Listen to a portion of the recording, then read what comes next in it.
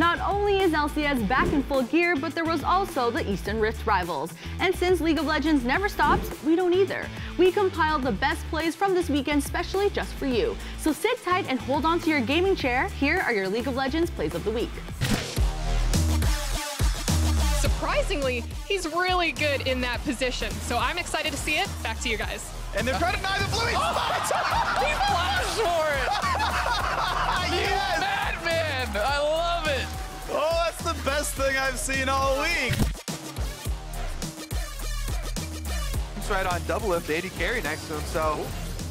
Big damage to Kumo. Okay, gets in the melee range for the one, puts him back into the turret, impact and a chase. Can't find the knockup. Kumo, one more turret shot. Oh, he's got the solo kill. Kumo! All right, that one was more difficult to pull off. JD thought that they can go in for a flank. In fact, they still think they can get this fight. Yeah, might be off to the side. Scan of the week doesn't land as there's the ultimate. Wow. In the ball and pulverized from Beryl. Canyon, the Requiem. And Zoom is going to survive for the moment. Flash out from him is going to get him to safety.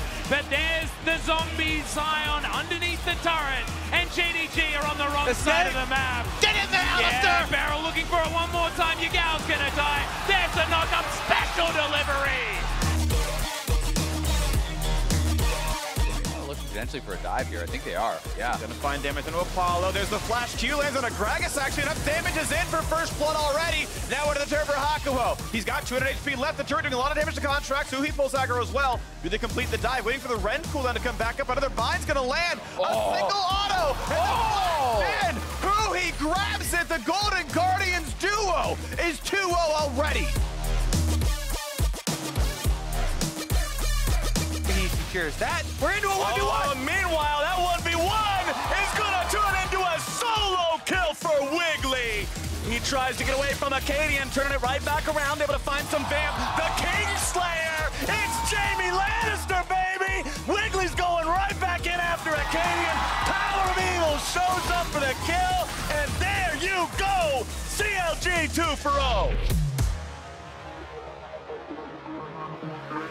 There on Rocky, he's by himself, separated, can't get the slow. Level 16 Camille ready to go in. Jackie Love goes in with the killer instinct himself, finds it, and that's a 1-for-1 trade now for IG. The flank from Faker is insane!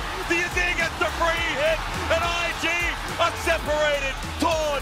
Faker can't get through, but lives through the sustain. Over the wall, it's Jackie 2! Korea fills it, and Faker fills the whole damn play. He's back! CLG are sticking around to get these inhibitors. Smoothie goes in. Smoothie tries to make it happen, but he's not going to do it. Wiggily tries to go in now. Pop of the ulti defensively. It's two slicing maelstroms. It's Sven cut down and Broken Blade on the run. TSM can't get anything from this one. They're going to lose two. They might lose three. They do get the kill back onto 6A. Bjergsen in retreat is cut down by PoE. And CLG are on to the Nexus turrets.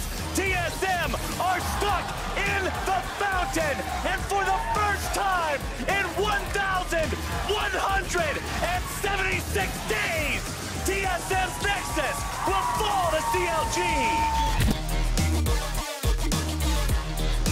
Now, there are currently 3 teams that are tied for first place: C9, CLG, and TL.